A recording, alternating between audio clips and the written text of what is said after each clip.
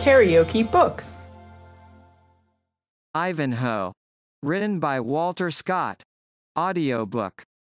Chapter 26. The hottest horse will oft be cool. The dullest will show fire. The friar will often play the fool. The fool will play the friar. Old song. When the jester, arrayed in the cowl and frock of the hermit, and having his knotted cord twisted round his middle, stood before the portal of the castle of Front de Boeuf, the warder demanded of him his name and errand. Pax vobiscum, answered the jester, I am a poor brother of the order of Saint Francis, who come hither to do my office to certain unhappy prisoners now secured within this castle. Thou art a bold friar, said the warder, to come hither, where, saving our own drunken confessor, a cock of thy feather hath not crowed these 20 years. Yet I pray thee, do mine errand to the lord of the castle, answered the pretended friar.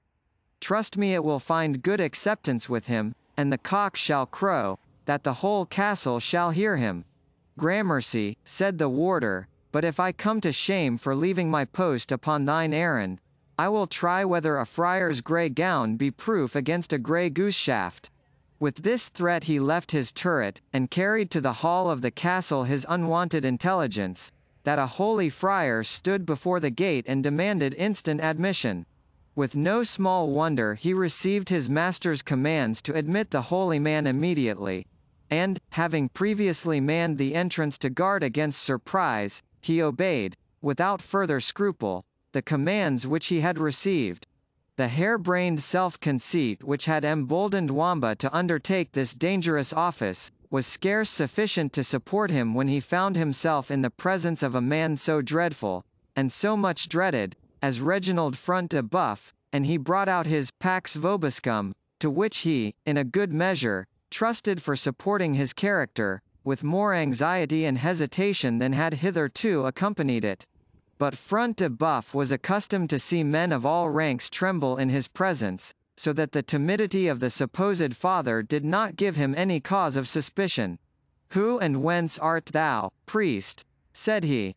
Pax vobiscum, reiterated the jester, I am a poor servant of Saint Francis, who, travelling through this wilderness, have fallen among thieves, as scripture hath it, quidem viator incidit in latrones, which thieves have sent me unto this castle in order to do my ghostly office on 2 persons condemned by your honourable justice. Ay, right, answered Front de Boeuf, and canst thou tell me, holy father, the number of those banditti? Gallant sir, answered the jester, nomen illis legio, their name is legion. Tell me in plain terms what numbers there are, or, priest, thy cloak and cord will ill protect thee. Alas, said the supposed friar, cor meum eructavit, that is to say, I was like to burst with fear. But I conceive they may be, what of yeomen, what of commons, at least 500 men. What? Said the Templar, who came into the hall that moment, muster the wasps so thick here? It is time to stifle such a mischievous brood. Then taking Front de Boeuf aside, knowest thou the priest? He is a stranger from a distant convent, said Front de Boeuf, I know him not. Then trust him not with thy purpose in words, answered the Templar. Let him carry a written order to de Bracy's company of free companions, to repair instantly to their master's aid. In the meantime, and that the shaveling may suspect nothing, permit him to go freely about his task of preparing these Saxon hogs for the slaughterhouse. It shall be so, said Front de Boeuf. And he forthwith appointed a domestic to conduct Wamba to the apartment where Cedric and Athelstane were confined. The impatience of Cedric had been rather enhanced than diminished by his confinement. He walked from one end of the hall to the other, with the attitude of one who advances to charge an enemy, or to storm the breach of a beleaguered place, sometimes ejaculating to himself, sometimes addressing Athelstane, who stoutly and stoically awaited the issue of the adventure, digesting, in the meantime, with great composure, the liberal meal which he had made at noon, and not greatly interesting himself about the duration of his captivity, which he concluded, would, like all earthly evils, find an end in heaven's good time. Pax vobiscum, said the jester, entering the apartment. The blessing of Saint Dunstan, Saint Denis, Saint Duthoc, and all other saints whatsoever, be upon ye and about ye. Enter freely, answered Cedric to the supposed friar. With what intent art thou come hither? To bid you prepare yourselves for death, answered the jester. It is impossible, replied Cedric, starting. Fearless and wicked as they are, they dare not attempt such open and gratuitous cruelty. Alas, said the jester, to restrain them by their sense of humanity, is the same as to stop a runaway horse with a bridle of silk thread. Bethink thee, therefore, noble Cedric, and you also, gallant Athelstane, what crimes you have committed in the flesh, for this very day will ye be called to answer at a higher tribunal. Hearest thou this, Athelstane? Said Cedric. We must rouse up our hearts to this last action, since better it is we should die like men, than live like slaves. I am ready, answered Athelstane, to stand the worst of their malice, and shall walk to my death with as much composure as ever I did to my dinner. Let us then unto our holy gear, father, said Cedric. Wait yet a moment, good uncle, said the jester, in his natural tone. Better look long before you leap in the dark. By my faith, said Cedric, I should know that voice. It is that of your trusty slave and jester, answered Wamba, throwing back his cowl. Had you taken a fool's advice formerly, you would not have been here at all. Take a fool's advice now, and you will not be here long. How mean'st thou, knave? Answered the Saxon. Even thus, replied Wamba. Take thou this frock and cord, which are all the orders I ever had, and march quietly out of the castle, leaving me your cloak and girdle to take the long leap in thy stead. Leave thee in my stead, said Cedric, astonished at the proposal. Why, they would hang thee, my poor knave. E'en let them do as they are permitted, said Wamba. I trust, no disparagement to your birth, that the son of Witless may hang in a chain with as much gravity as the chain hung upon his ancestor the alderman. Well, Wamba, answered Cedric, for one thing will I grant thy request. And that is, if thou wilt make the exchange of garments with Lord Athelstane instead of me. No, by Saint Dunstan, answered Wamba, there were little reason in that. Good right there is, that the son of Witless should suffer to save the son of Hereward.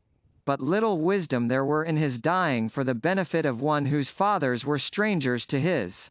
Villain, said Cedric, the fathers of Athelstane were monarchs of England. They might be whomsoever they pleased, replied Wamba, but my neck stands too straight upon my shoulders to have it twisted for their sake. Wherefore, good my master, either take my proffer yourself, or suffer me to leave this dungeon as free as I entered. Let the old tree wither, continued Cedric, so the stately hope of the forest be preserved. Save the noble Athelstane, my trusty Wamba. It is the duty of each who has Saxon blood in his veins. Thou and I will abide together the utmost rage of our injurious oppressors, while he, free and safe, shall arouse the awakened spirits of our countrymen to avenge us. Not so, Father Cedric, said Athelstane, grasping his hand, for, when roused to think or act, his deeds and sentiments were not unbecoming his high race. Not so, he continued. I would rather remain in this hall a week without food save the prisoner's stinted loaf, or drink save the prisoner's measure of water, than embrace the opportunity to escape which the slave's untaught kindness has purveyed for his master. You are called wise men, sirs, said the jester, and I a crazed fool. But, Uncle Cedric, and Cousin Athelstane, the fool shall decide this controversy for ye, and save ye the trouble of straining courtesies any farther. I am like John a Duck's mare, that will let no man mount her but John a Duck. I came to save my master, and if he will not consent, basta, I can but go away home again. Kind service cannot be chucked from hand to hand like a shuttlecock or stool ball. I'll hang for no man but my own born master. Go, then, noble Cedric, said Athelstane, neglect not this opportunity. Your presence without may encourage friends to our rescue, your remaining here would ruin us all. And is there any prospect, then, of rescue from without? Said Cedric, looking to the jester. Prospect, indeed, echoed Wamba.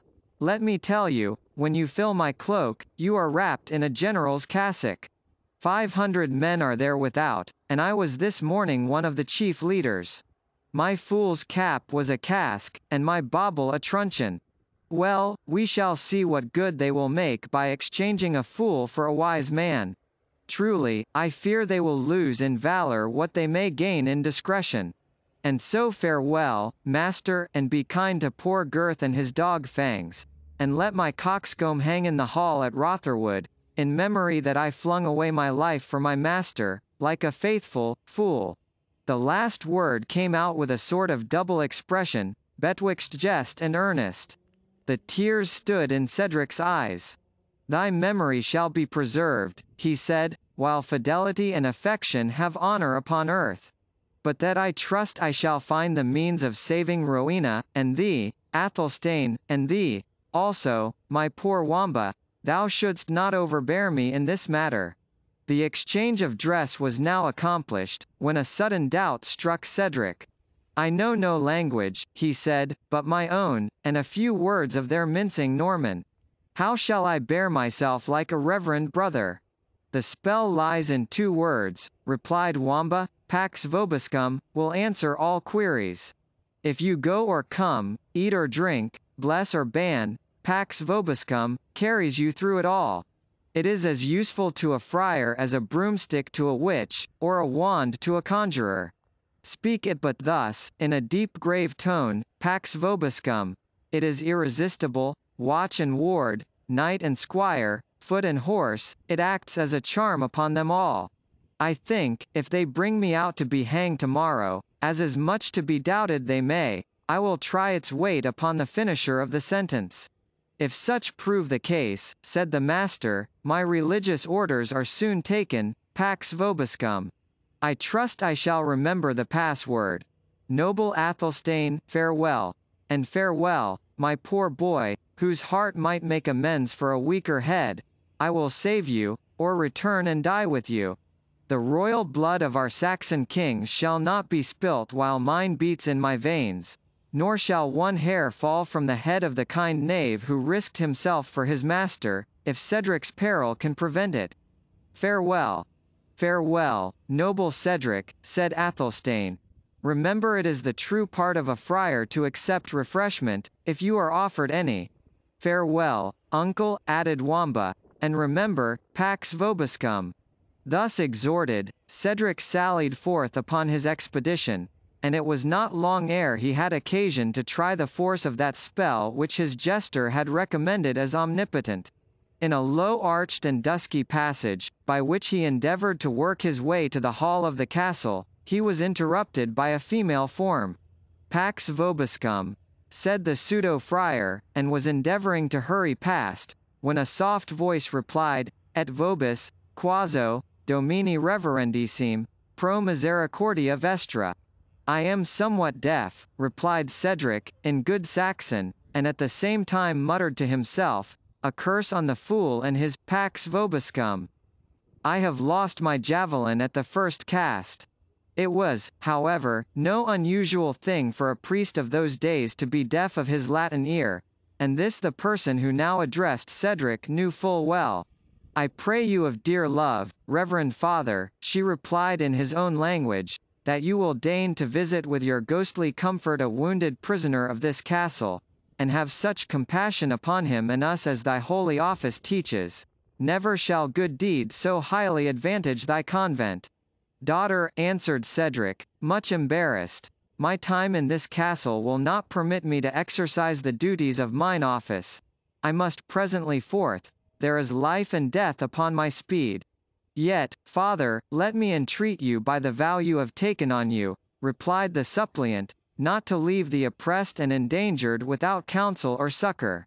May the fiend fly away with me, and leave me in Ifrin with the souls of Odin and of Thor, answered Cedric impatiently, and would probably have proceeded in the same tone of total departure from his spiritual character, when the colloquy was interrupted by the harsh voice of Urfried, the old crone of the turret.